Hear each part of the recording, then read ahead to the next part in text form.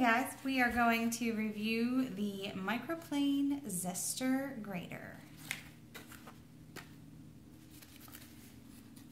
There you can see some pictures of it. Okay.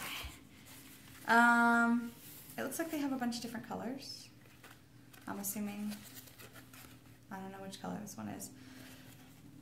But let's go ahead and open it up and take it out of the box. Oh, it's yellow.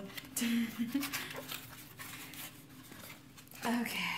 On the box it says some things that you could use the zester for. Coconut, chocolate, hard cheeses, ginger, garlic, lime, orange, lemon, and many more. What do we have over here? Premium quality, 18/8 stainless steel blade. Ultra sharp grating edges ensures optimal efficiency. Rubber feet prevents slipping and scraping. Oh, I see. That's cool.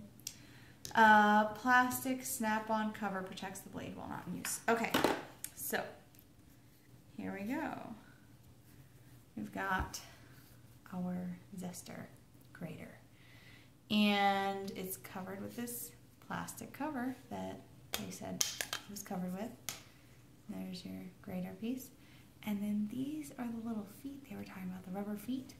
So, like, if you could put it down onto a table or something and just hold it upright like this and zest into a plate, anything. And I'm really feeling this.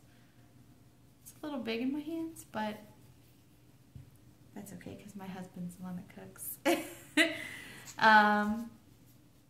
Yeah, this is nice.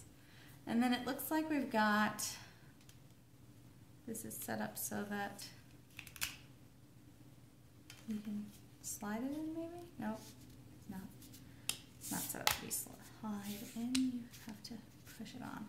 But it does have like a little thing on the end there to keep it from sliding down and exposing it. It also came with a cleaning brush, which you'll need to clean out all these things here. So, yep.